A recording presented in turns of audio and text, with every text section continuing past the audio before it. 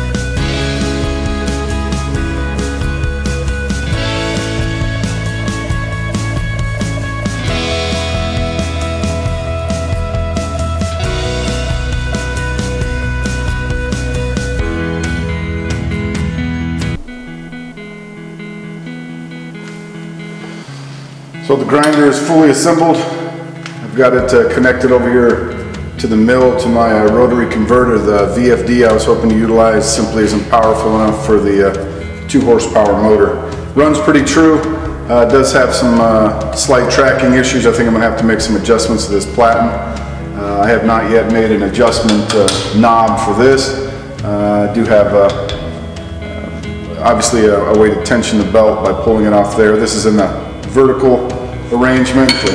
It's got this adjustable table per the plans.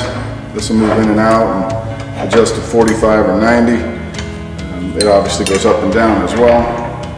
So it's got full functionality there. It does move to the horizontal.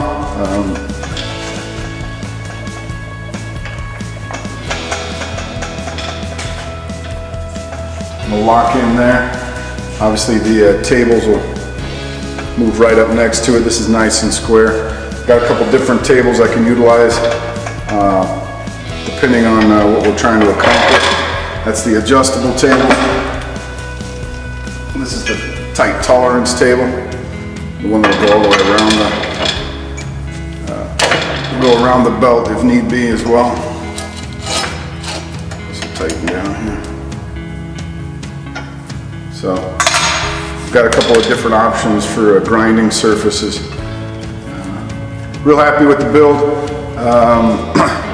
I did build a purpose-built stand here. I do have some wheels I'd like to assemble on it, but I want it to be flat to the ground and then be able to engage the wheels to move it around. So that's kind of phase 2, but I did want to get it up and running. Runs nice and smooth with the converter.